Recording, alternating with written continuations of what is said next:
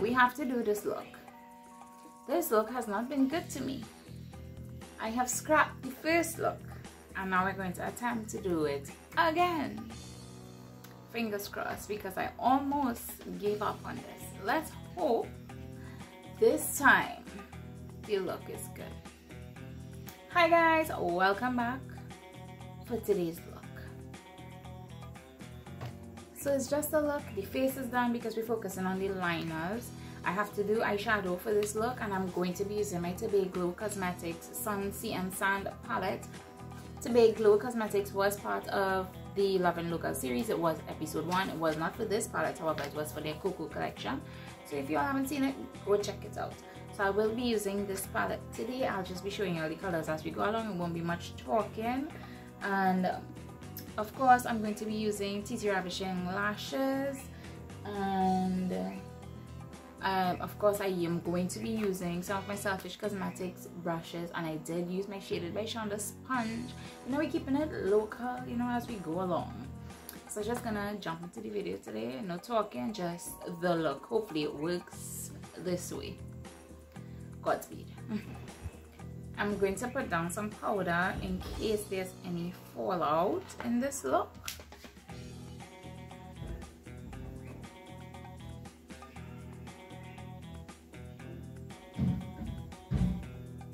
I feel like that's a lot,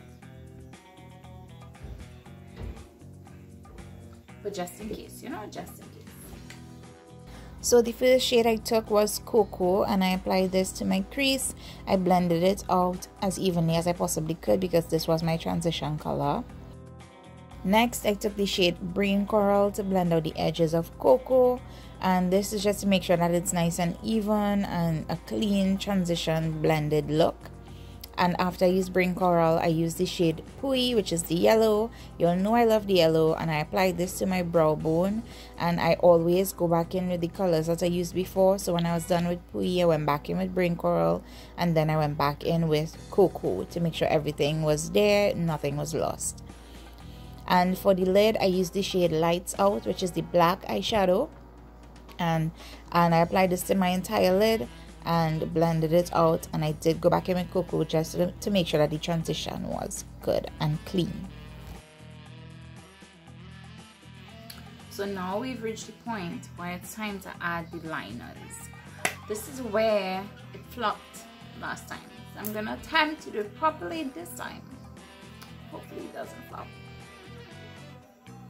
Y'all really don't see like the brainstorm session behind the scenes. So if you're saying the first color I'm going to use is the pink.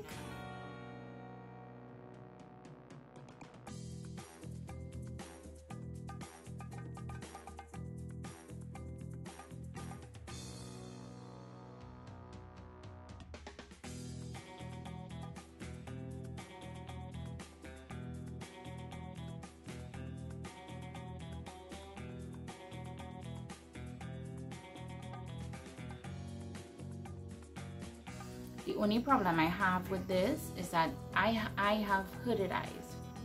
So if it doesn't dry as quickly and it goes into my crease and I look up, then it will smudge. You know, that's the only issue I could see so far. Other than the fact that this is not even and it's irritating me, we're just gonna work with it because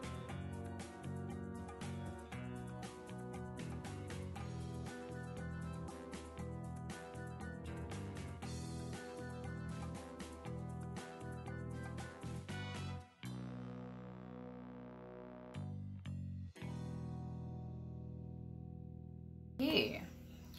So far so good. So far so good. Okay, what I will say is, because you know this is my swatching board, I did combine the yellow and the white because I found that the yellow was a little too thin and the white is a lot creamier, so I combined the two so I will get a thicker consistency similar to the pastels. So that's what I'm going to be using, and not just the plain yellow.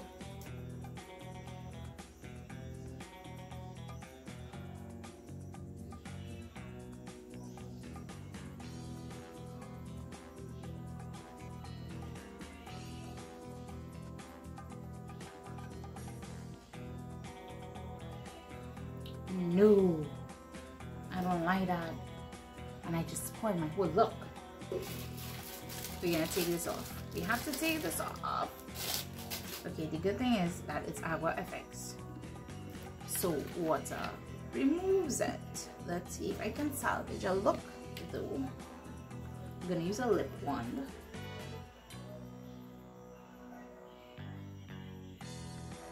Okay. Okay,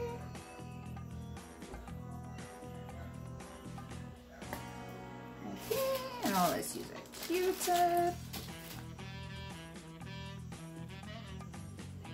Oh, thank you, Jesus. So I think I'm liking where this side looks better because, you know, precision and everything. It went higher and everything. This side doesn't look bad, but you know, when I always look better than the other. I still feel like it's missing something, so I'm gonna put some stuff on the inside, like some dots on stuff, but I'm just gonna do that with all the different colors and just be right back. That concludes my demo of the T-Beauty Agua FX liners.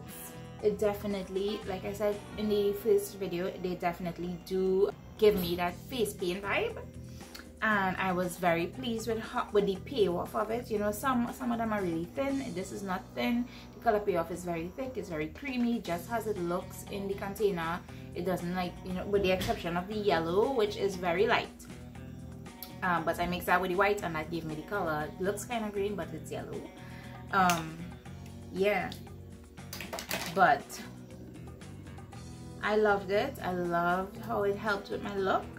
And finally, I don't have to do this video over again. So guys, that's it. Be sure to check out their Instagram page and support. It's very inexpensive, and we saw how we could clean up the messes because we all saw the messes. And it was so easy to clean up, and it did not ruin my makeup. At least I don't think so. Thank you all for coming back for episode 4 part 2. And yeah, part 2? Nope.